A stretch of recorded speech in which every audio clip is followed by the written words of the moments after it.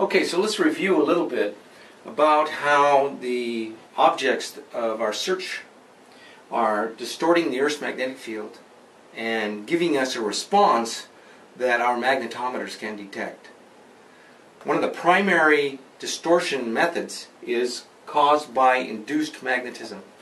So the objects that we are looking for, whether that be a 55-gallon oil drum or some sort of steel components that fell off a rig or a tackle, some sort of a sunken ship, the primary mode of distortion is called induced field.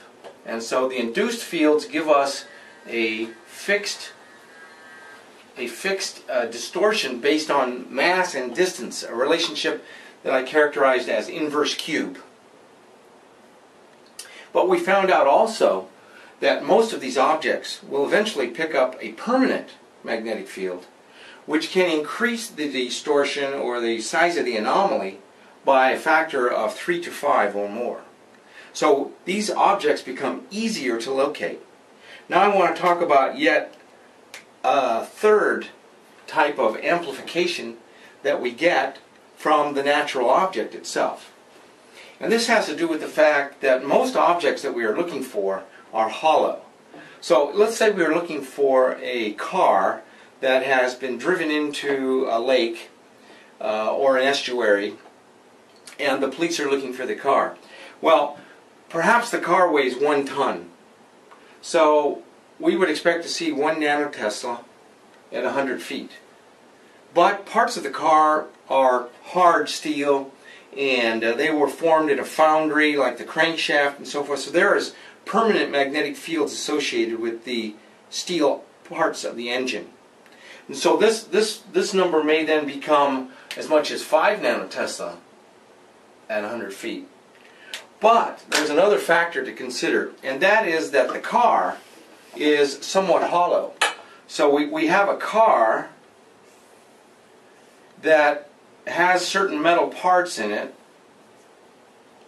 but it also has certain metal skin which keeps the Earth's magnetic field from actually entering into the interior. So the Earth's magnetic field wants to come and go inside, but it can't because of the steel covering. And so the Earth's magnetic field tends to flow around the outside of the car, and because it is not entering the inside of the car, to the Earth's field, this amount of mass looks like it has much more interior metal. So the Earth's field cannot go inside. It thinks it's solid. And so we can get an amplification due to volume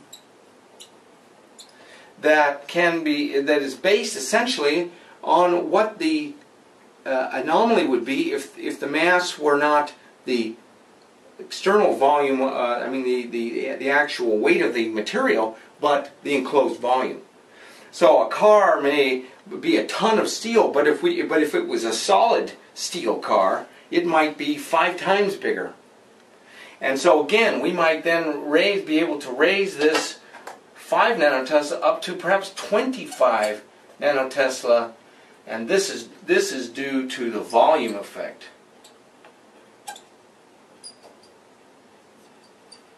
So we see that even small items, if they're, for instance, like a shell, like an unexploded military shell, the interior is there's a space inside for explosives, and because of that, even though the shell may only weigh 30 or 40 pounds, it looks to the Earth's field as though it weighs 200 pounds, and therefore we get an amplification of this distortion, and this object becomes easier to find with high sensitivity, high speed magnetometers made by geometrics.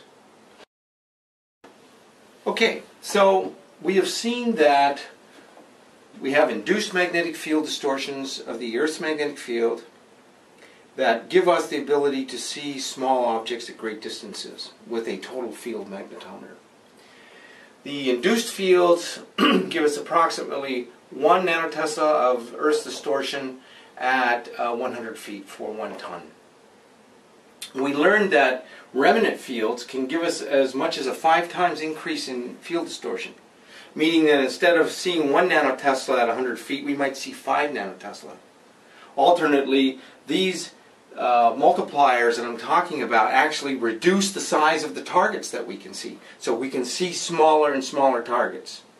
But remember, we need to get enough samples over them so that they don't look like just a spike.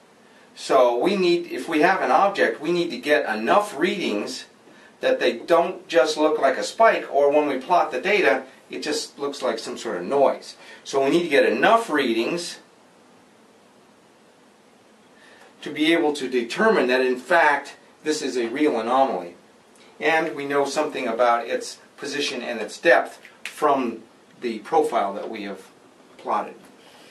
So we saw that we could get as much as a 5 times increase in the remnant field. We also saw that we might be able to get up to a 3 times increase in the volume of the object if it's hollow, which is true of most unexploded ordnance, most ships, and other types of man-made artifacts, pipelines and so forth. There's one other amplifier, and it's called aspect ratio. And it has to do with the fact that if an object has an aspect inequality, for instance, let's say we're looking at something that has it's 6 times longer than it is in diameter. This is true of most ordnance. So this is true of most types of projectiles that fly through the air. Then this longer and thinner object will tend to bring the Earth's magnetic flux lines through it. And it will, even though the Earth's magnetic flux lines may be coming at some other angle, when you have a long aspect target, it actually tends to bring the Earth's magnetic flux lines through the ends, as in a north and south bar magnet. And so the induced fields are amplified, and we get some sort of an aspect ratio increase of the distortion due to that object. It could be 2 or 1. It really depends on those relative dimensions, and also the susceptibility and some other factors. But what we see here is that we could easily get a 30 times increase in distortion due to these amplifying factors. This means that we can see things that are essentially 30 times smaller than the basic rule of thumb would indicate. So what that really means is that, for instance, 250 pounds at 50 feet, we might easily be able to see something that's more in the 10 pounds. Simply because if it is in fact hollow, if it is in fact permanently magnetized, and if it is in fact longer compared to its dimension, to its diameter. So all of these things enable us to find objects, and all of them inform us about how wide our survey lines should be.